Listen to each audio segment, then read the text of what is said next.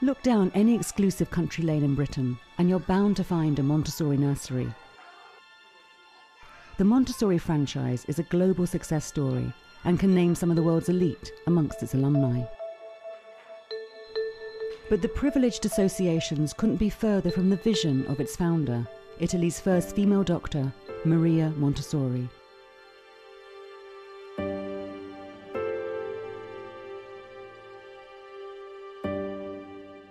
She was committed to the last day, even in the last years of her life. She still saw the Montessori approach to be a tool to changing society, to helping people to have better lives.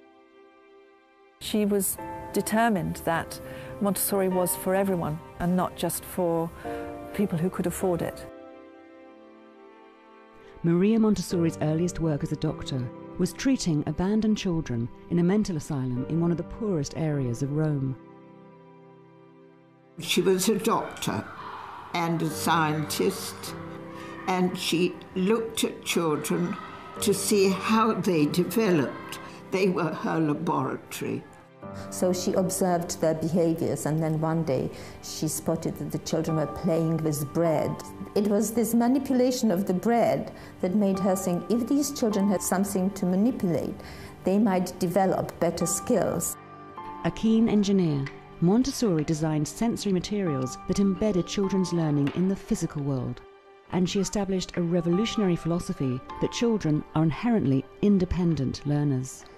The exact models for the materials she designed over 100 years ago are still in use today. The initial discovery of learning through doing is really key to how the Montessori approach works. In her day, that was very, very revolutionary. Although her method was rigorously scientific, Montessori would go on to become the leader of a worldwide movement steeped in the language of mysticism and spirituality. In her own private life, she was a deeply unconventional and rebellious figure for her time. She never married, abandoned her son to be raised by relatives, and was forced to flee Italy when she came up against the wrath of Mussolini. Mussolini was just not into free thinking, independence, creativity, harmony, peace. Montessori strongly believed that she had found an infallible system that would revolutionize society, enabling the children of the future to be self-reliant, responsible citizens. While Montessorians throughout the world are evangelical about the effectiveness of the method, some educators believe it to be obscure, mystical, or outdated. She was a scientist, she was a visionary. She knew that the world would change. She would appreciate all that we know now from neuroscience about brain development, from the development of sociocultural understandings. I can't think that she herself wouldn't have been influenced by that. So it's a concern to me that some Montessorians and some streams of Montessori are very keen to preserve the original version and to go back to the original text, almost as if it were a sacred scripture.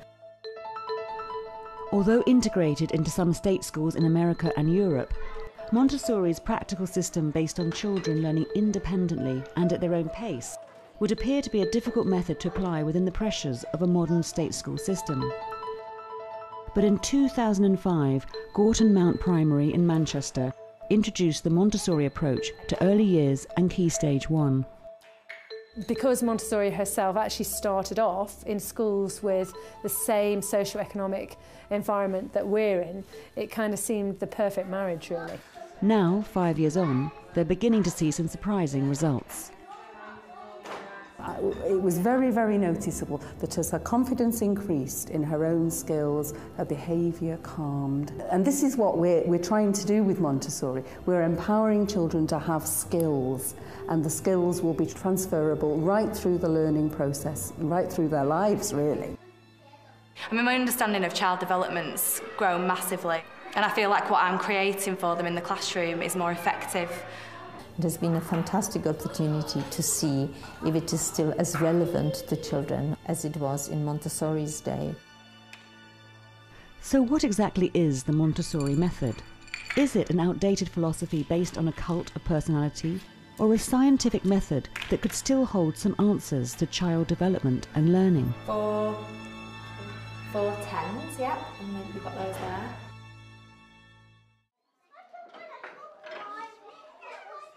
Maria Montessori's maverick personality was already beginning to show itself by the age of 13. With an extraordinary aptitude for maths and encouraged by her mother, she enrolled as one of the few female students in a mostly boys' technical school with hopes of becoming an engineer.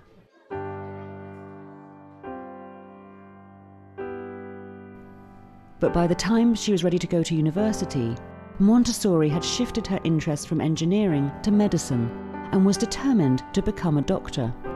She was one of the first women in Italy to train as a doctor, and her training was incredibly rigorous. And you just imagine that in her day, when she did dissection, she couldn't do it with the men. She had to do it at night and on her own. So she was a very determined young woman. While she was still a student, Montessori gained a position as a medic treating children in a mental asylum in Rome. She first came to work with children in the mental asylum because it was felt appropriate for a woman to work with children. She really started, as any doctor would, by measuring and weighing the children and prescribing appropriate diet.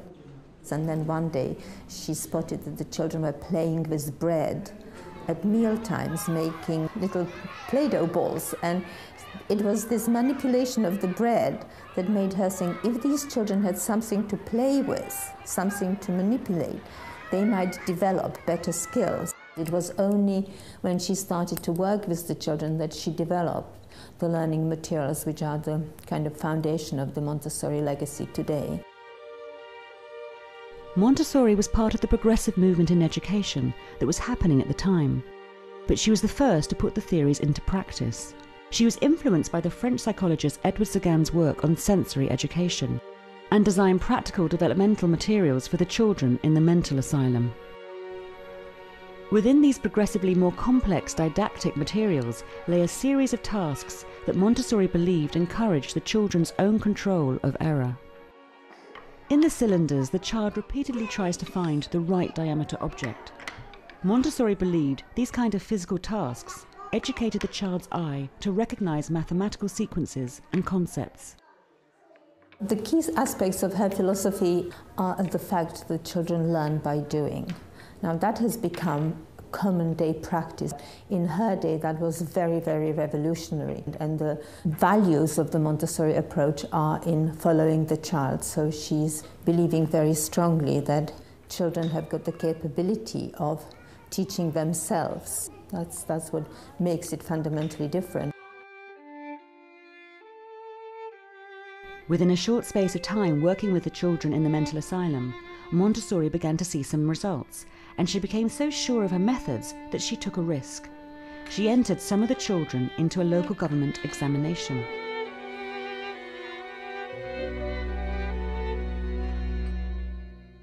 And those children actually achieved very well in those examinations, which prompted her to think, well, if they can do this, what could be achieved with other children if the learning was developmentally appropriate?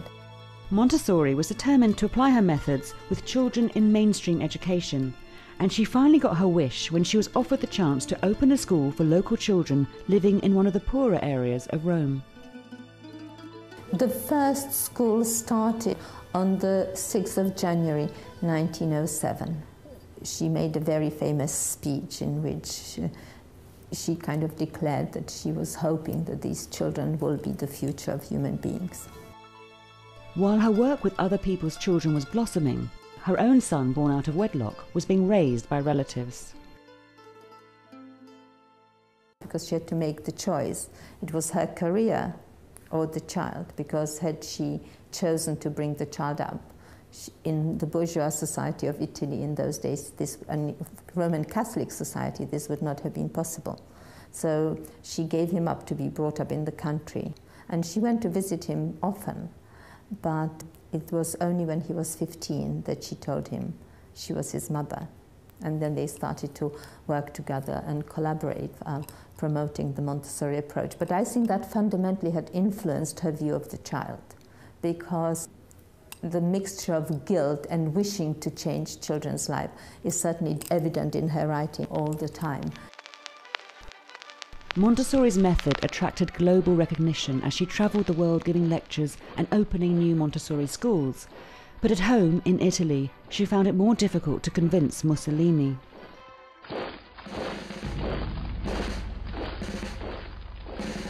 She was doing her practice through 2 world wars, and Mussolini was just not into free thinking, independence, creativity, harmony, peace. I think it pushed a lot of buttons. This idea that she had in her head that children needed to be citizens of the world was something Mussolini was not going to have. He absolutely couldn't stand the idea that children should be anything else but Italian, because the whole fascist view is to promote the very strong national view of life. And it was at that point when he said to her that she couldn't teach about the world, she must only teach about Italy, that the break came really, and she left Italy at that point. Maria Montessori finally settled in Holland, where her method would eventually become integrated into the state school system. In 1947 she came to London to lecture and helped open the Gatehouse School in the East End. Its founder, 93-year-old Phyllis Warbank, MBE, is still a regular visitor, but it no longer runs as a Montessori school. It was a mixture of backgrounds from the very beginning. A lot of pub keepers' children and barristers' children. I was teaching already, but I was willing to go in the evenings and study. So I went to study under Montessori, and actually, because I appeared to understand and so on, we eventually became friends. Okay, so it makes such a big difference to the classroom because it's possible for everybody to see the pictures that we need to look at. And aren't you lucky? You have a wonderful... What do you call it? Because you can't call it a blackboard. No, we call it an interactive whiteboard because we can actually, the children can interact with it. Does anyone know what interactive means? You can basically do anything. It goes on the internet. Good, good, yes. We kept individual daily, hourly records of every single child. We got scholarships so easily because children were always above the standard by that time because they worked individually. The various areas of the school, we made subject areas and the children moved around when they wanted to, but at the end of a week they had to complete a certain number of hours or time in each subject, so they could do 5 minutes and then 2 hours or whatever way they liked. And it worked amazingly well. Yes, you've always got people to I feel sad, very sad, that there is no individualized teaching here now. They no longer really go at their own pace.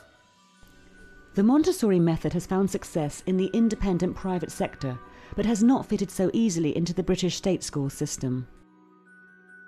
Montessori based her thinking about what needed to be offered to children on her observations of children.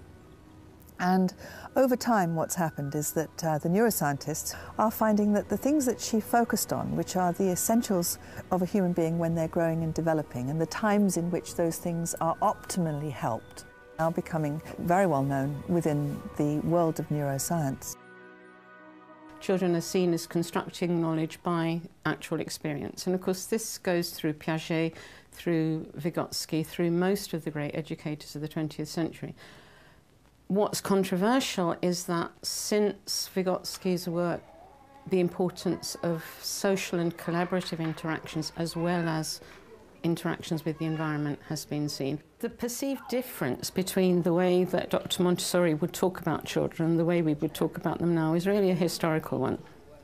She'd come from what we now call a Victorian background. So it's a concern to me that in some ways that set of teachings may be stuck in a pre-modern period in which the knowledge that we have now is really excluded.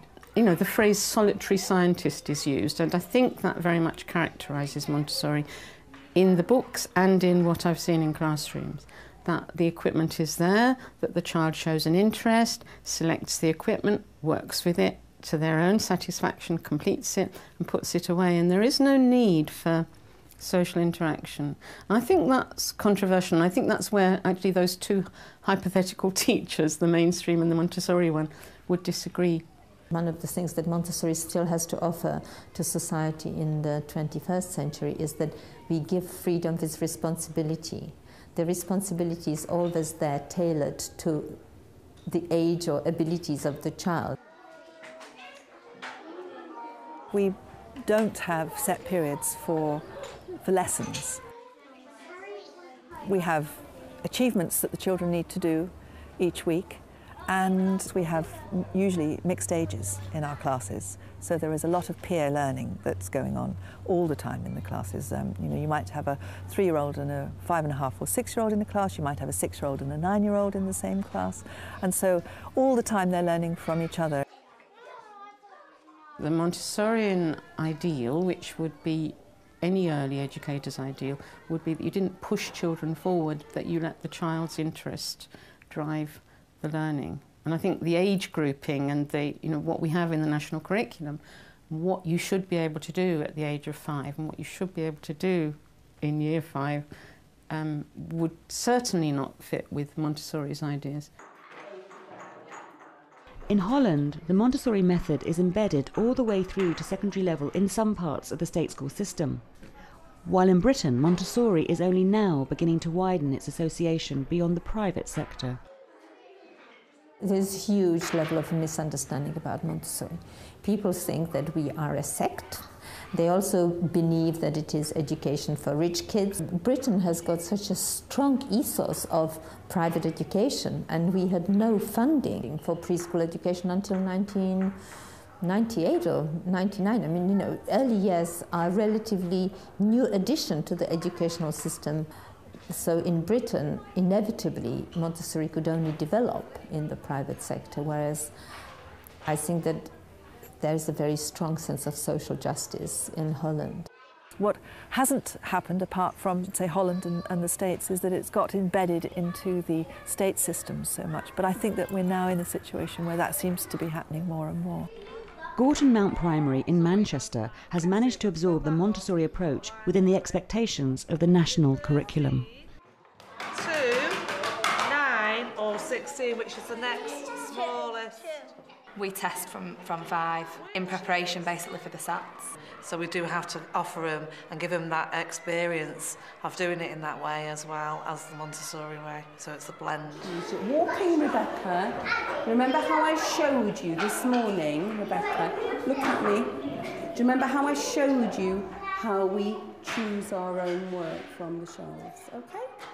When we first had contact with Montessori organisation, quite a lot of people came to visit and to see if it was going to work, because this was such a different departure for them. Gorton Mount called in the expertise of Montessorians working in the private sector.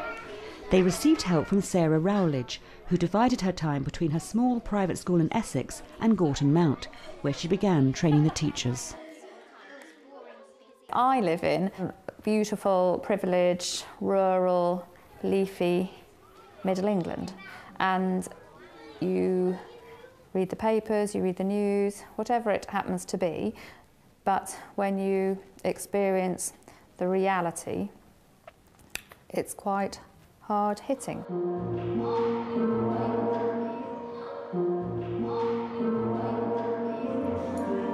I think in terms of us working with the Montessori community, that was quite a cultural clash, just because our needs as a school and the needs of our pupil cohort and our parents and carers were so different from that of the rest of the Montessori community.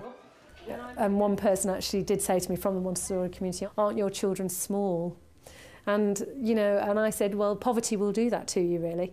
And they think I'm having a bit of a laugh, really, you know, but I'm not. I actually do mean that. There is a class element to it, but I think that's the Englishness of it, and that's probably not apparent in other places. There's a class element here because it's been associated with, you know, the leafy suburbs and the middle classes, and overall with sort of white, affluent families. And through no fault of their own, the Montessori teachers and trainers are from that group and hadn't previously worked with children like the Gorton children. It's only when you actually look beyond that and look through to the eyes of the child do you then get back to why you do what you do and how you're doing it.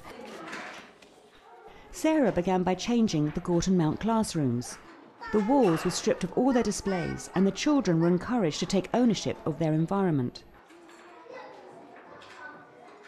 The theory behind it is that if you have neutral backgrounds and unadulterated walls, as it were, that you are not overstimulating a child, and you're also enabling the child to focus on the job in hand, as it were, which isn't actually the low-flying art displays and all the bits and pieces on the walls. What it is what they're there to do at that point in time. Montessori was very interested on the children's levels of engagement in the activities, because she believed that concentration was the key to their learning, and so the environment needed to be prepared in such a way so as to foster concentration in the children. The idea of the classroom being an ordered, prepared environment in which things were put in places in order that that might foster confidence in the children, in the sense that they will be in charge of their own learning, that was a new idea. And that was something that I found very eye-opening. That was what was difficult. They really had to step aside from themselves and take a few risks. So in a Montessori classroom, you do not stand at the front and you are not in charge every minute of the day. You allow children to come in and choose what they're doing, and you redirect them if they're not doing the right thing, or you introduce them to something new if that's what needs to happen to them. I think most of it was quite alien because we did things in a really different way. I did exposition and then we all did a maths lesson at the same time and differentiated, basically worksheet based on each table, and we just used hands-on equipment really with children that struggled with the worksheet based work. But I found there was a lot more issues with behaviour at that time, and that's been a really big difference for me. Whereas now, everything, I mean, it's totally different. The children are choosing from a range of activities, and most of what's in there is hands-on. The way the environment's set up, we are able to observe children all the time. So we can take a step back. The children access the materials and the activities that are out. It's very easy to do that because the child comes in every day. The environment is almost identical to the day before. You might have added new things. But you can see each day what that child will go to. So there's a boy in my class called Liam who every morning will go to the train set and play with that for between 5 minutes, half an hour, even longer some days. And that's his absolute need. And because he has that opportunity, he can take it, which is wonderful for him. Children in a Montessori environment have uninterrupted access to their materials and their work for 3 hours, and that definitely goes against the grain. If they're not engaging with maths or literacy, I have to be aware of that and I have to do something about it. I feel it's my job in a state school and take action. But something that's different is if a child is ever working on something and engaged, I will never force them to leave that activity, because they're busy doing it and they're learning something from it. It might not be something that I, understand, or I might not recognise it, but if the child's engaged and focusing and concentrating, they are learning something from that activity. And therefore we will leave them alone and we'll wait till they've finished and then ask them to come and do whatever it is that, we need them to get done. Mainstream educators' idea of achievement is not of completing a set task, but of completing an activity in as many ways as you possibly can. And I think, that's where there is a real ideological and logical clash between Montessorian and mainstream educators. That the Montessori materials, because they're self-correcting, mean that, of course, if If you've managed to get 9 of the cylinders into 9 of the holes, the last cylinder will go into the last hole and it's done. Mainstream educators don't want things that are just done. It's an approach which looks for divergent forms of intelligence rather than convergent. And the reason for that, of course, is that we believe that we're bringing up children to live in a society which we can't even imagine. And that whereas 100 years ago what children needed to do was to learn what adults already knew before them, we now have to prepare children for totally unforeseeable circumstances. So showing them how to do something where we know the answer is not the answer. We try to educate children now so that they can find answers to questions that we haven't even thought of yet. I think it's made my teachers better teachers. I think it's made them think more about children at the centre of things. I would also say that it has allowed children to be more talkative, to raise questions and to be more interested in what they're learning. What the Goat Mound experiment has shown us that the predictability and the order within the learning environment is in fact the key. And so it has empowered the children to feel that they are in control. And I think that as a gift for their future, it hopefully will also give them the belief that they can achieve things for themselves, that it is within their power to some extent to change their lives. I think that Montessori would like to see it back in its roots, and I think she'd like the fact that children from poor backgrounds were still getting the opportunity to do well in education, really. And that is what it's all about, isn't it?